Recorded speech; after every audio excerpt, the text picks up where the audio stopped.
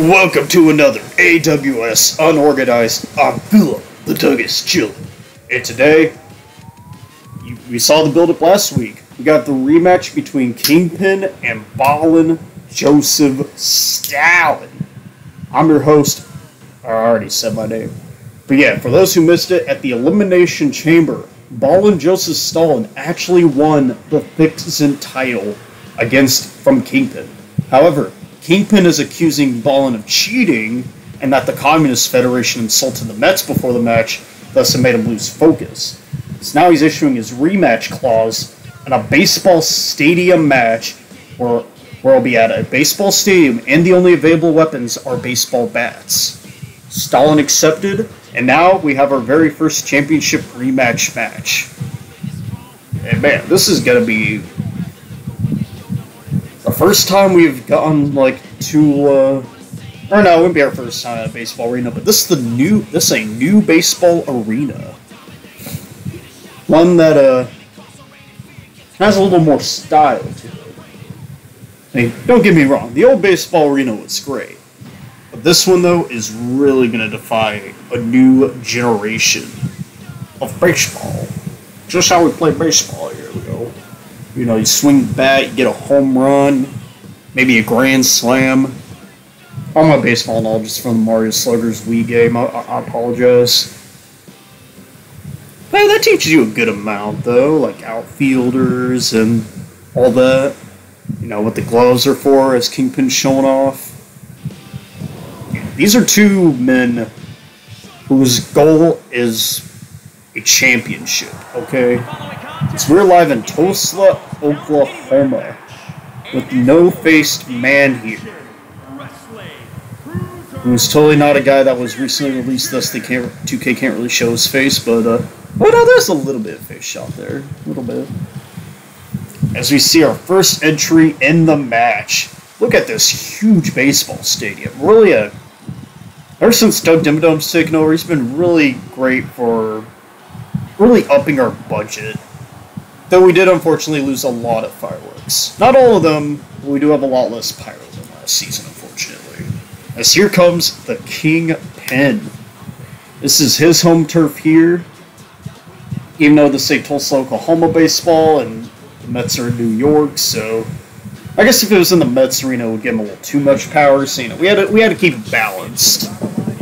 As we were live in a very packed crowd, like, man, I wish all these people would watch us on YouTube. That'd be at least several thousand views right there. Because look at all these people. Holy shit. There's a lot of baseball fans wanting to see Kingpin fight Ballin Joseph Stalin.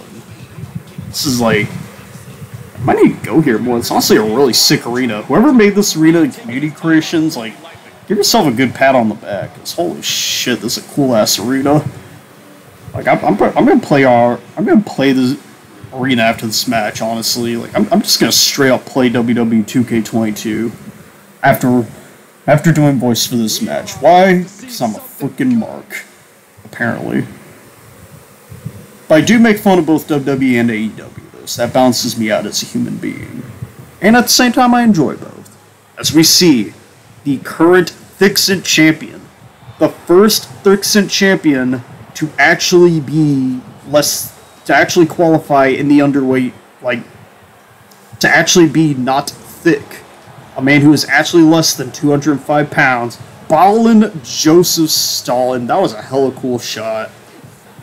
Yeah, this man broke all kinds of records. From shit champion to a champion that you actually want to hold. What a comeback. Like, if the Communist Federation has done one thing, it's that it's really benefited Ballin Stalin's career. Because I think I don't think he's even won a match before that Communist match. But now that he's here, though, he's kind of facing like a career rejuvenation. Will Kingpin put a stop to his momentum? Or will it still keep going? Also, I didn't realize how big the Vixen title was until it got put on someone who's the actual, like, weight it was intended for. It always looked so tiny on Kingpin. And Big Smoke and Ghostface. So now that it's actually on, like, a normal-sized human, it's like, the belt's actually really freaking huge. Holy shit. Anyway, yes, here it is. That beautiful Scorpion title. Why? Because they made it small but vicious. which fits the theme of this, at least the intended theme of this belt. But if y'all want a little brief history lesson, the first Thick-Scent match was all cruiserweights, except for one opponent, Ghostface, who, at the time I called him, I thought he was still the skinny guy Disco Bear fought, but then he ended up gaining like 300 pounds without me realizing it. So we had an unnaturally thick boy in an all lightweights match. And then Ghostface also ended up winning the title and would only defend it against other big boys like Big Smoke. Then Kingpin broke my 2K20 arena with Big Smoke to win it. So that's 3 like over 500-pound dudes who have won this title. Stalin is the only man who is less than 500 pounds to hold this belt. What a weird friggin' history this title has, man. Will it remain the big boys title, or will it finally become a lightweight title? It's just, look at all these colors of this arena here. As Kingpin hits him with an immediate Batista bomb. That is not usually a first move of a match, but Kingpin, he really wants that title back, man. He wants that Thick-Scent championship so we can give the Mets another title. And of course, boost up his career. Especially as a cross-brand man, because the Thick-Scent title is officially a cross-brand title. So if you hold that belt, you can officially be a cross-brand wrestler. Meaning you can be on both Unlimited and Chaos, as well as Unorganized and Unbounded. Like, you can be in any show you want. That's the beauty of these mixed brand titles. Same also goes for the Dark Match title, and I believe the bonus thing. Let me check the AWS wiki real quick. As Kingpin stomps on Stalin's arm, that's a lot of weight on that arm, man. Like, Ballin Stalin might have a broken arm after this match, man. I got a bit forward with you there. That does not feel pretty. That really does not feel pretty. Let's see here. Yeah, cross-brand titles. We have the Thick-Scent title, the Motorcycle, and the Dark Match Championship, as well as the Ship Belt. Those are our 4... Kingpin sliding to the bases! He gets the second base! He's going to the third base! Boom! Home run. I know there's 4 bases, but he kind of skipped 2 of them, so... it's close enough to a home run. Yeah. Oh, what's Kingpin got planned for? God, just throwing Stalin like he's a baseball. Man. 2 more times and he might strike out. You never know. Wait, Stalin though, he's getting some life back in him. The real David and Goliath kind of match here as he went for those knees, but Kingpin, he remembers from the chamber match. He is a man set on revenge against Ballin Joseph Stalin. Oh, he's going for the... oh, God, the communist. See, like, used the bottom of his knee. Anyway, that move was not enough to put out Kingpin, which, oh, God, here it is. The Ballin Stalin elbow. There is no kicking out of this move, guys. There is no kicking out. Ballin! Ooh! God, what a maneuver. A2. Oh, but Kingpin, oh, wait a minute. Stalin got like a bug in his eye, so he had to get off to get the bug off. Oh, if that bug didn't fly into Stalin's eye, he would have won the match. I'm totally not saying that because if I were to insult Joseph Stalin, Captain Communist, who hit me with a SAR bomb through a table. Totally unrelated note aside, though, Stalin's strangling the tumor. Kingpin's not having it. He slides under him like he slides to a base. Okay, we go. Oh, let's get him over his shoulder. And Stalin, is he out of here? Oh, God, he just slammed his face on the turnbuckle. Also, guys, you know this is Extreme Rules, so, like, you can grab a baseball bat. I mean, I know it's our only weapon available in this match, but, you know, you gotta keep up with the theme, man. It's like the shovels match between Tucker and Cody. It's been a very back-and-forth match between these two. Surprisingly evenly matched, especially for Stalin, who used to be a jobber. And Kingpin's out of here. What a home run Irish whip by Stalin. He's got him out of the... Oh, they're fighting on the grass. They're fighting on the grass. It's freshly grown. Oh, DDT onto the grass. I think that's the first time I've seen anybody get DDT'd onto plants. I could be wrong, but I think this is the only time. Just real back and forth, dude. They're both wearing a jersey, too. I just realized that the Stalins wore basketball. Or it might be a baseball. I don't know, actually. What kind of jersey is Shane McMahon's shirt? You know, I'll look at... Wait, A2. Oh, my... Kingpin kicking out the last microsecond. That was extreme. That was a Kurt Angle, like, pin escape right there. Just, like...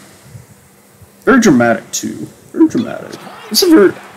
These are some very theatrical competitors. Oi.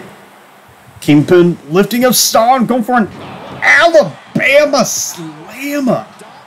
Such a fun sentence to say, Alabama Slammer. So he drags Stalin. Where can he go? Oh god, this is the move that kills Spooderman. Oh! And Captain Communist! What's Captain Communist doing out here? Is he here to make sure Ballin Stalin is alive? Oh! Captain Communist trying to interfere, but got hit with the invisible baseball bat. And now he's gonna get it. Oh, God. Both the Communists are down as Kingpin stands tall. But Kingpin, you need to get in the ring and pin Stalin. But he's too distracted by Captain Communist. Kingpin, you could have won the match there. What are you doing? I guess he wants to really make sure Communists can't get back up in order to interfere. I think focusing on him too much might have been a mistake as he gets tackled by Captain Kami. Or Kami leaves. Feels he's done enough damage. Oh! Captain Communist may have underestimated as Kingpin is now back on his feet. Like, no disrespect to the Communist Federation, but I think Stalin might have been done for there if Captain Communist did not interfere. I could be wrong, but I mean, it's hard to kick out of that punch. I mean, that's the move that even got Barnacle Boy out of action. Like, we haven't seen Barnacle Boy since 2K18 because of that move. So, take that as you will. Take that as you will. Oh my god, another hammer punch by Kingpin. But he's not done with Stalin yet. He wants to break his leg. He really wants revenge against Joseph Stalin for taking the Fix-It title from him. Is this enough? Did he snap the leg? No, he did not. Stalin would not have been able to kick out if his leg was not. If his leg was broken, he would not have kicked out. Oh god, what a fun punch that was by the Kingpin. Oh, Stalin punching back and throws Kingpin in the steps. The disrespect. Well, not really disrespect, because anything's legal in this match. But, oh god, now he's working on Kingpin's leg. He can't run to the bases if his legs are hurt. God, what a... Man, these two really don't want each other to walk. Like, somebody's gonna end up in a wheelchair by the end of this night. Who will be? Who knows? Probably whoever doesn't win the match. Oh. That's my guess, at least, on... Only time will tell. I'm not a genie. I'm full of the flying oh, God! That, like, kind of like the bling bling, but not, as Kingpin was able to kick out. It appears that that move is usually done to the head, but due to Kingpin's weird-ass anatomy, he had to do it to the tumor. But the tumor is a lot more resistant than the head, so, like, Kingpin kind of has an advantage here. What's Kingpin going for here? Some kind of power bomb? Sky him across the ring. Oh, God! Just power bombs him out of the arena and does a quick-ass slide to follow it. That might be it. Hey, immediately kick it. How did Stalin do that? Did Kingpin take too much time to... No, he slid out pretty quickly. I don't know how Stalin kicked out of that. That was honestly kind of impressive. Not gonna lie. That was impressive. Kingpin throws Stalin the stairs. Like, he's probably thinking, what do I have to do to take care of this communist midget? What will it take? Stalin fights back. God, like, this is such an even match. I do not know who It's been a while since I got footage for this, so I legit don't know who wins this. It's a very competitive match. Probably one of the most evenly matched things I've ever seen, which is really surprising with these two. Because you would think that Kingpin would squash him, but now Stalin has really proven himself. If AWS did rewards, Stalin could be a contender for most improved. So like I said, this is a man that used to be a jobber until now. Now he's kind of getting that Jinder Mahal run as he just taking off the baseball table, really showing disrespect to the sport. Kingpin is not having it, man. You do not disrespect baseball. What heelish tactics by Joseph Stalin, trying to take advantage of Kingpin's anger. Because that's what cost him the chamber, was getting angry about the Mets being insulted. Oh, he slammed the tumor. Kingpin's bleeding. Now he's just punching him, or he's clotheslining him constantly. Oh, he's got a whispering neck breaker right there. I guess tumor breaker in this case, because Kingpin doesn't. Oh, I think he's going for the Buta Mother Russia. This is the move that caused him to win the chamber. Oh God, right on the tumor. He's been really working that all match. The tumor might have taken too much damage. Yeah, it did, as Stalin retains the title, ending his feud with Kingpin.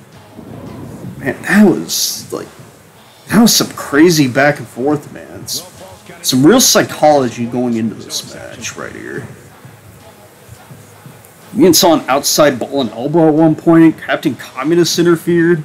It's Kingpin may have had the size, but I think Stalin just had the wits. And I thought the tumor would do less damage, but it seems that working out the whole match actually came out to benefit Stalin at the end, because, well, as you can see here, he's still the Fix-It champion. So you know what? As much as I don't care for his Communist Federation stealing all my food, I will give them this. They know how to fight. It's been Philip, the Fine Chillip, and thank you, Rob Walker, for giving our match an instant classic.